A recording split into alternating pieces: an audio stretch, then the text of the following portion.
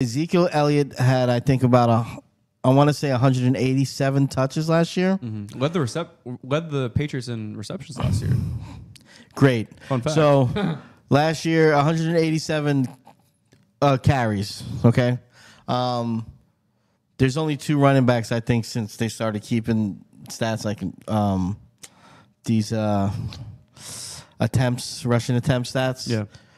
That have, at his age, have gone on to have more carries the following season.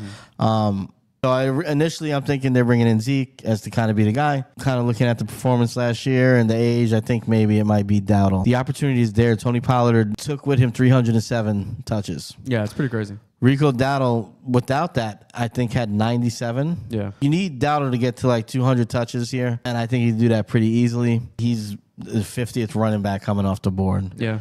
And I think I wanted you to kind of highlight the thinking here, too, before you make your pick. Yeah, so with our thinking with best ball, these are your legitimate boom or bust guys, but we're giving you the guys that are more likely to boom, right? So in best ball, you're going to have your draft class. You're going to have your main skeleton of a team. Best ball, you don't have to worry about it. It's draft them and forget about them because they start your best lineup. We're trying to give you options of dudes that have the potential to boom, and when they do, that boom is going to definitely crack your top roster and probably be one of your highest scorers of that week. I think that's what we're trying to really do here.